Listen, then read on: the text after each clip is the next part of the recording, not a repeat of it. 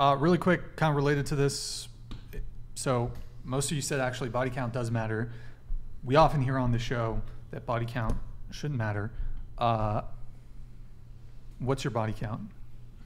Well, I'm going to be shamed for this. So I'm just going to pre-defend myself and say that this was when I was between the ages of 18 to 22. I don't do this anymore, but I really thought that if I slept with You were young and impressionable. I thought that they would love me if I gave them the pee. So it didn't work out that way. Anyways, so it's 45. 0? I lose. I think look back on that and now make the change. Like, don't let that be you anymore. And that's what I have done, but then I guess that's why I said, like, I don't think body count should matter, because it sucks that I would be judged for that when I am a very loyal person, you know, and I don't want to sleep around because it felt awful. Yeah, so make the changes. Yeah. Body count? Say it again? Huh? What's your notch count? What's your body count? I'm not gonna say. Huh? I'm not gonna say. Oh. I'm No, not gonna say. that's fine. Because No worries. one of the things is that sure a number is based, but if a girl is so easy to say her body count, then it's either doubled or probably a little bit less. But that's just me. That's those red pill guys again, just doubling up everything, right? Right. I'd rather not answer. All right. My mom's watching, but hi, Mom. It's Not now. Below It's late. 5. Below 5. Below 5. Allegedly 0. It's 0. It's 0. Allegedly. Allegedly. Oh, man. Into the mic.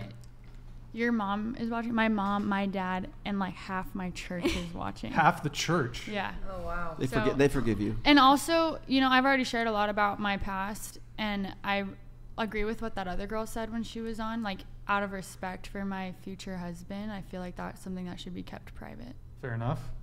Okay. Do you think that girls with tattoos are more promiscuous than girls without tattoos? Yes. I mean, I don't know. I have a tattoo. I'm not that promiscuous. You have a tattoo? Do you think so? Tattoo. I would. Well, I according think, to the red pill, I'm a slut, so yeah. You're a slut. is that a fraternity tattoo? No, Can I see it again? that's my Oh. family. Oh, okay. Sorry, I didn't get a good look at it. Fraternity. I don't know. I just took Fraternity. a little quick glance. Do I look like a guy that's in a Yeah, fraternity? the Rockstar 20s, you know. Justin Waller, how face? What? Body What's your count? notch count, dude? I truly don't know. He forgot. He's a man of God. He forgot after. Pray every night. Well, that's actually a good question, Rolo, when it comes to tattoos. You have a tattoo? I don't have any tattoos.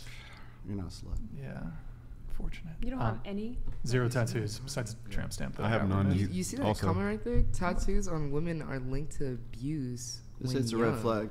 I disagree. You disagree? Yeah, I call bullshit on that too. Like, I don't super judge a girl with tattoos. I think it Do you depends wanna- on where they you wanna are answer and that? what Because they I'm are. really curious on how you think on that before I answer. I love chicks with tats. I don't really care that much. I think that people have really bad tattoos, and those ones. Yes, don't get are Bart bad. Simpson on the side of your thigh. That's Do you a good have rule of Bart? thumb. Do you have Bart? No. Okay. But yeah, I don't. Go to I don't Walmart care. and look at girls who have like big fat girls with shorts on, and they'll have like random tattoos all over their legs. That's definitely I saw a red this one flag. with like a boat on her thigh, and like you know how like they get older and it's saggy A and it looks boat? like a She sinking has a boat. boat? So you agree that women can hit the wall? Oh, wow. Okay. I mean, everybody. I think she hits read the your wall book. At, like, Yo, man, we need to at stand one up for women point. right now, Rolo. Whether This is you're getting a guy ridiculous. or whether you're a We need to girl, stand we up for these always hit ladies, a Rolo. wall. at This some is We're point. should we be the feminists? Should we be the Seriously, devil's I think- advocates? I think we have to Seriously. be devil's advocates. No, let's not repeal the 19th. Stop it, ladies. Stop it. Going too far.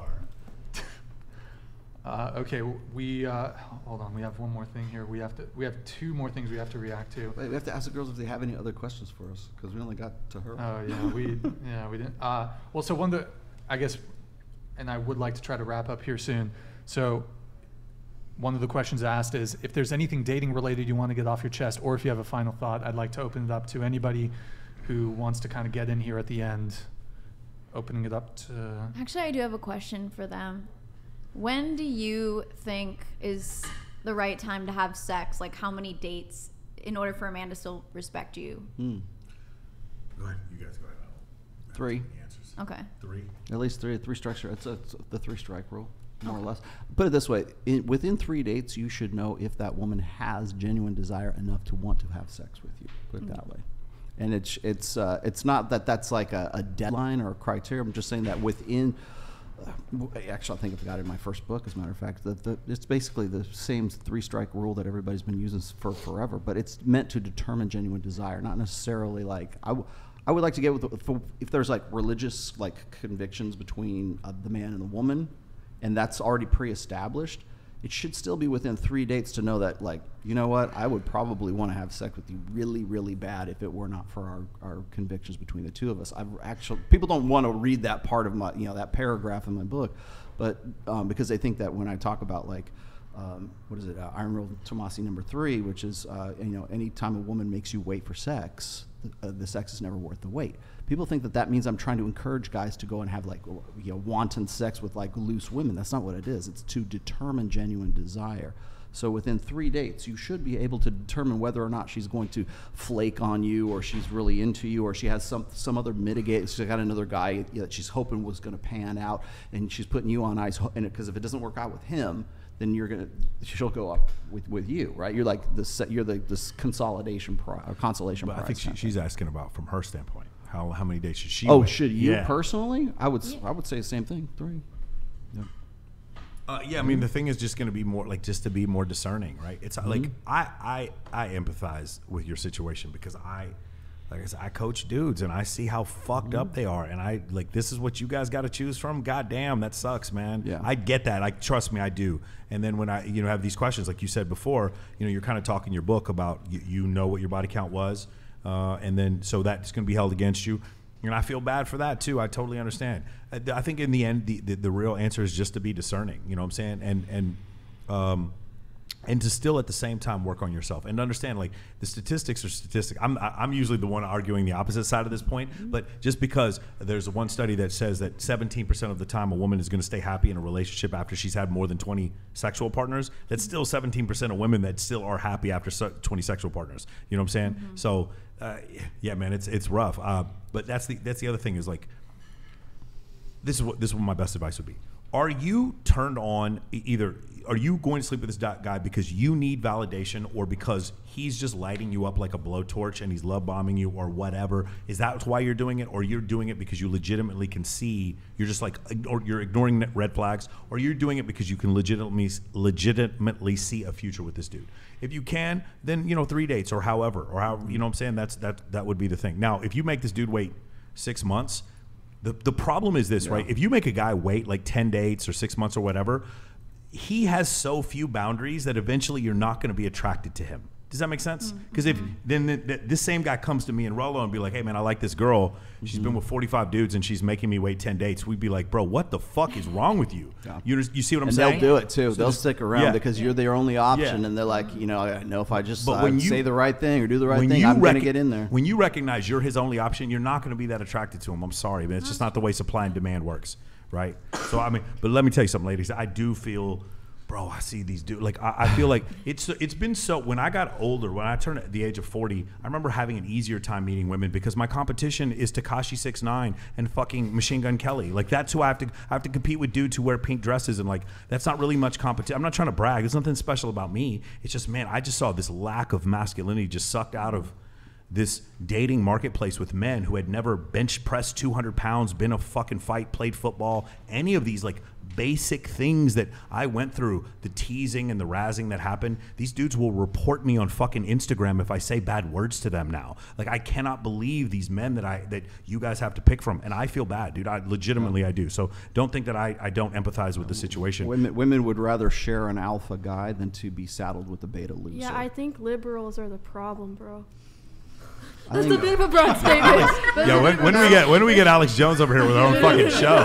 That's what I want to see. I just think you're absolutely honestly, right. I don't think it's right or left or political or anything to do with that. I just think it's the way that we have sort of acculturated like multiple generations of guys since the sexual revolution, whether that's Republican. You know what? I can make the same arguments against conservatives that I can with liberal leftists as well. It's just tradcons are just progressives driving the speed limit. They're just doing what they think is right, And the guys on the right are just as weesh as the guys on the left right now. So, and that's the problem. When Justin's here and we're talking about like how he's going to have the pick of the litter, and women are more than willing to share him, we're getting to a default situation where women, because they'll share, that becomes polygamy. This one guy gets many, many women, and it's not because he's trying to, polygyny. He's not the one initiating this. It's because he's the best option, and women are more than, whether they're consciously doing it or not, he's the best option to wait out. I hope if I can get with him, that if I do this, then he'll want to stay with me. It'll be closed on both our ends. We'll live happily ever after because he's the apex. Well, what Mike is just saying right here is the competition is so low right now that, yeah, he's the default choice. The guy who's the apex alpha becomes the default choice. So you have this state of polygyny, I guess, where it's one man and many women, but it's initiated by women because their only selection are the one that they want to get with. They don't need a man for long-term security because they've already taken care of that. So they don't need a man, but they want a man. What's the man that they want? They want this guy. They want Jason Momoa. They want the guy who's going to be the good sexual experience for them. And then other guys who are the lesser men, they complain about him because he ruined my girlfriend. He ruined the girl that now I'm married to, and my life is a living hell because she can't get over that guy. Word. You have anything to say? I have to announce something really quick, and I need to apologize to somebody here. He rated us on Twitch. He's a Chad gamer. His name's Payo Frederic in Canada. Eric, I don't know if you're Eric. I need you to pull it up. I don't know if you. I think it was the last podcast we reacted to Payo. We reacted to that Twitch clip of him with the keyboard, and then we reacted to his. We pulled up his Instagram. So if you go to Instagram.com. He rated us on Twitch and I'd missed it, which is like really bad form on Twitch. I apologize. Our primary stream platform is YouTube, so we missed it on Twitch. So my bad, Fred. Arik? You want to pull up his Instagram? Las Vegas. So pull up his Instagram just so we can shout him out, and then we're gonna have the girls react, see if he would date him, and then if you recall that Twitch clip we reacted to. I don't know how you're gonna find it, to be honest. I can Try to find it. What's his Instagram? It's Payo, Payoowoow. Yo, Victor, thank you, man. Victor donated $210. Forgot to read what's the trigger for TTS. But now I don't really have a message, just sorry to disappoint my co-house Slytherin College U. I am wearing a Slytherin t-shirt, as a father of two happily married. Yo, Victor, thank you for the big 210 donation there through Streamlabs. Really appreciate it, man. Thank you for the TTS. Forgot to read what's the trigger for TTS. Oh, I think maybe you sent one earlier at a lower threshold. Yeah. In any case, thank you so much, man. Really appreciate it.